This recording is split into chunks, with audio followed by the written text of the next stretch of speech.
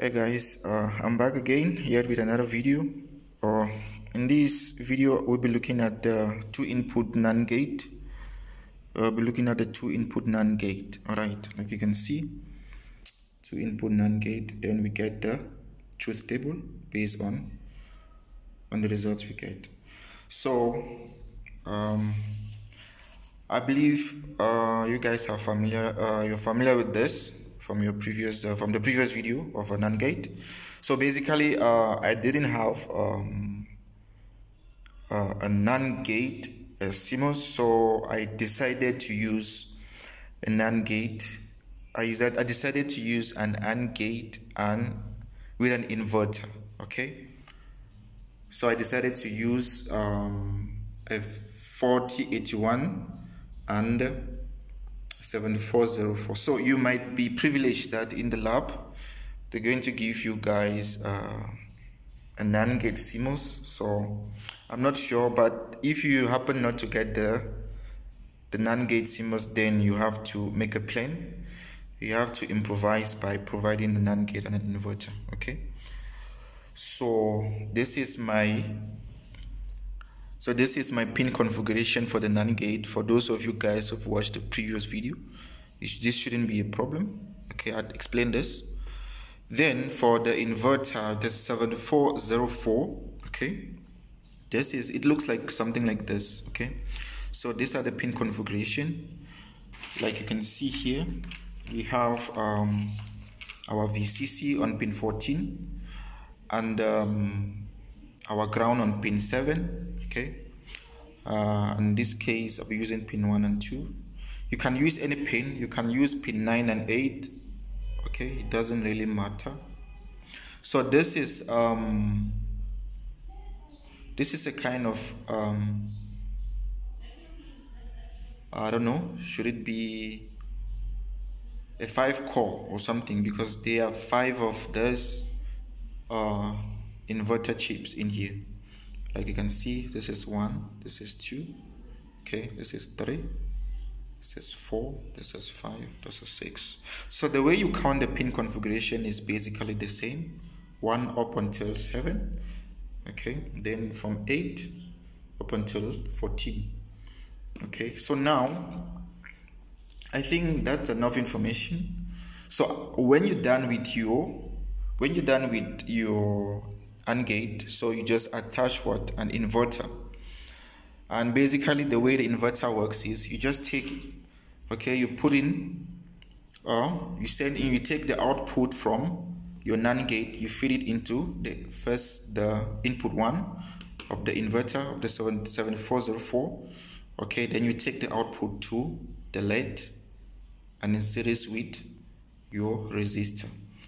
Then you take it to the ground. Then you ground this pin 7 and provide power to pin 14. Okay, so this is our truth table. This is what we're going to be filling up. So a NAND gate, A times B, A1 times B1 should give you Q. Okay, so it's the NAND gate operation, the truth table. Then the pin configuration, you can see both of them, pin configuration and the pin configuration. Alright, so it's very much easy. Okay, it's very much easy. So you have to learn, you have to practice this over and over. Okay, get used to it. It's not difficult. Alright, so let me explain to you again on how the circuit works.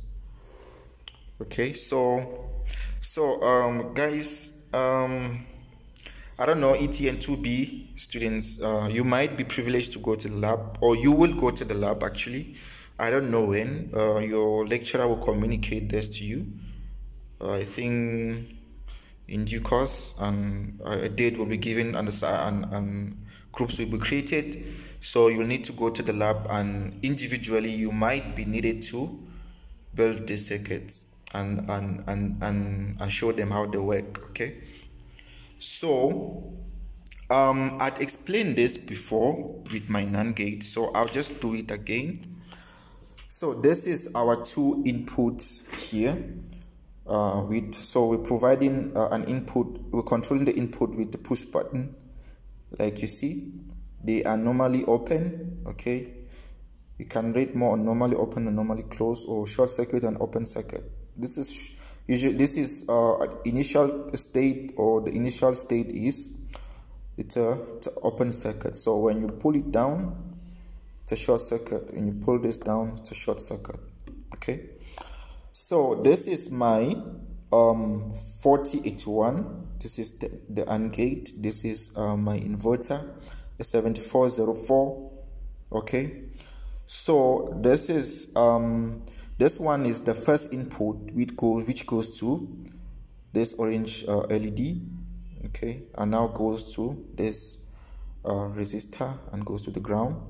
Then these are just connections that provide both rails, the ends of the rails, with power. Okay, it's like there was kind of default, a factory fault there, so I rectified that.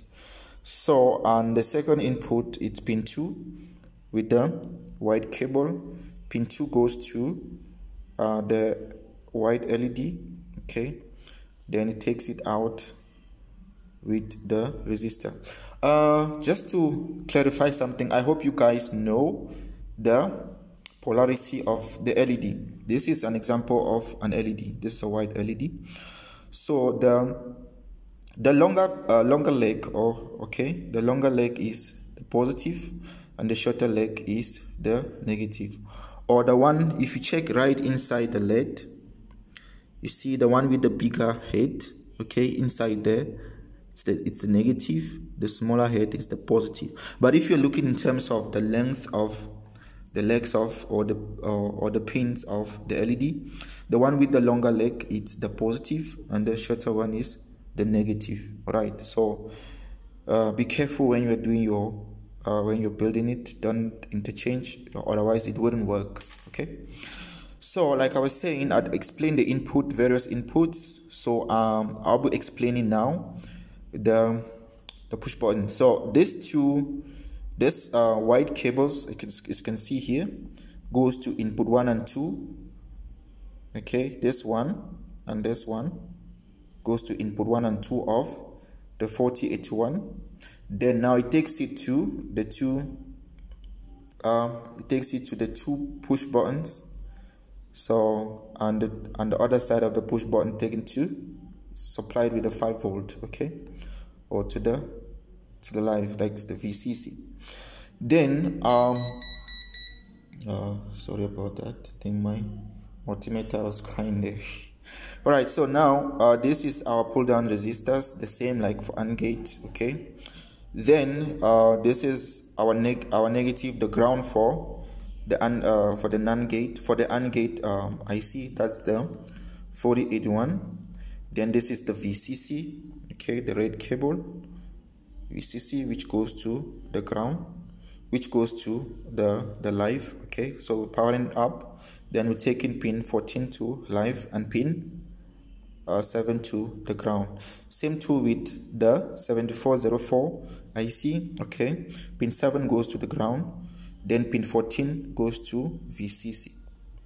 Okay, so now we take pin 3 of our AND gate, which is the 4081, the output, which is pin 3, we send it to the input of our 7404. Okay, then that is on pin 1 as our input, So now whatever comes in is inverted. Okay, that's the logic behind this. So whatever comes out here, it's being inverted to this. So now our pin 2 now is taken, the LED, the orange LED is now taken from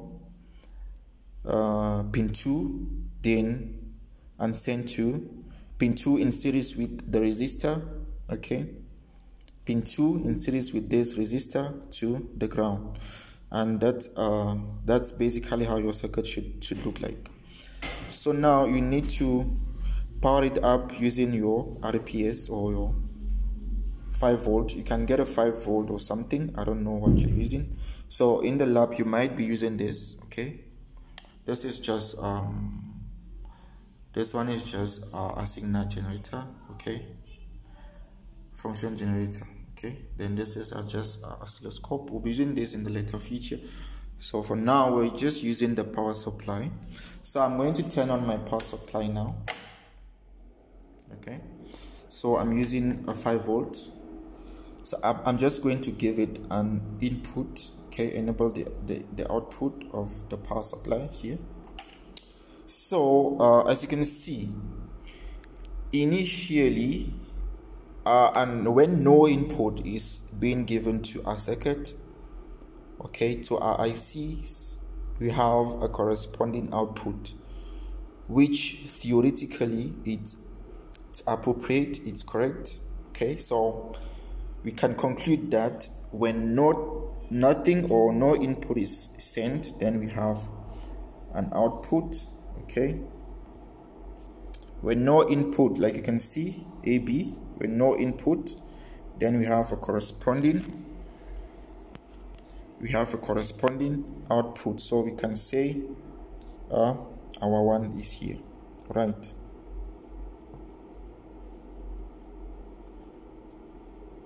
Okay, then if we have one input, we expect to have another input, an output. Okay, either of them, we should have an output. So if you pull down each of them, as you can see, if you pull them down, still you have a corresponding output. Okay, so the very first one, when either of them is on, you should get an output as per the circuit. So you get an output here. Okay, beg your pardon. Then the other push button, okay, let's see, we get an output. Okay, so our output is 1.